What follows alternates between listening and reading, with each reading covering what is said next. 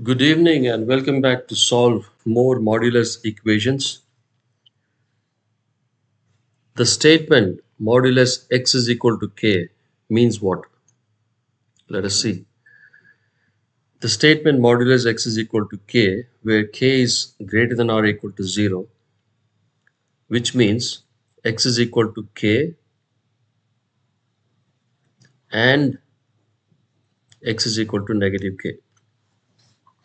This property is used to solve equations that involve modulus functions. Now, if you see the second case,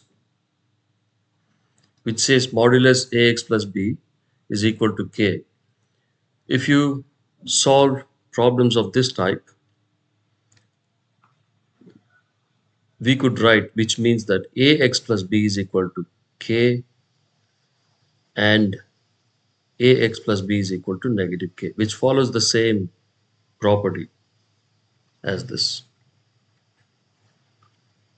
If you are solving more complicated problems like modulus ax plus b is equal to cx plus d, and we use the same property, which means ax plus b is equal to cx plus d, which is the right hand side, and ax plus b is equal to negative of the right hand side, which is cx plus d. Let us move on with an example. And before that, please check when it comes to modulus equations, when it comes to solving modulus equations, please check that your answers satisfy the original equation always, because sometimes it doesn't work, right? Okay, now let us solve this equation. 8 minus modulus 1 minus 2x is equal to x. I will try to rewrite this. I'm trying to bring this negative of modulus 1 minus 2x to the right hand side, so it becomes positive here, and I move this x to the left hand side, therefore it becomes 8 minus x on the left hand side. A is equal to b could be written as b is equal to a, so I'm just writing this in the form of modulus x is equal to k. So I'm writing the same equation as 1 minus modulus 1 minus 2x is equal to 8 minus x. So following the property, what do we say? 1 minus 2x is equal to positive 8 minus x, and 1 minus 2x is equal to negative of the right hand side. I'll repeat this once again. Modulus 1 minus 2x is equal to 8 minus x.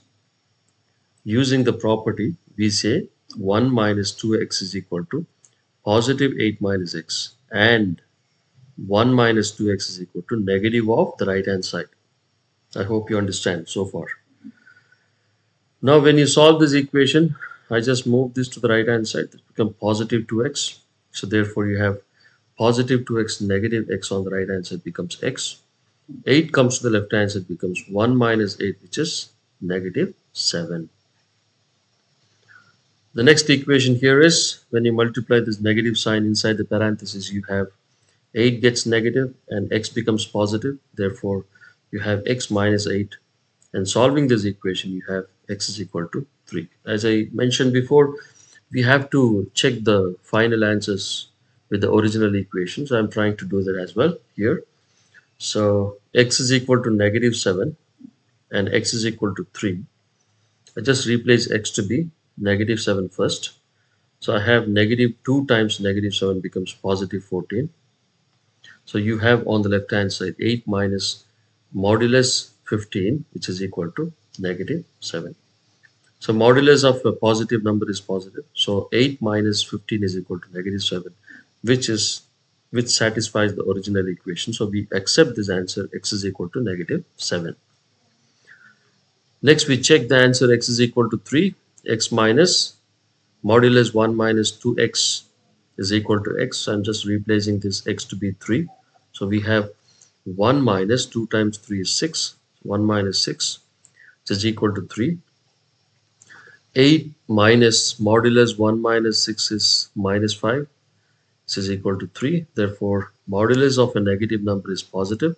So this minus is the same as this minus, and negative modulus negative 5 is 5, which is equal to 3. Therefore, 3 is equal to 3, which also satisfies the original equation. So therefore, we have the conclusion saying that the property when you have modulus x is equal to k, where k is greater than or equal to 0, could be written as x is equal to k and x is equal to negative k. And this property could be applied to more complicated modulus equations.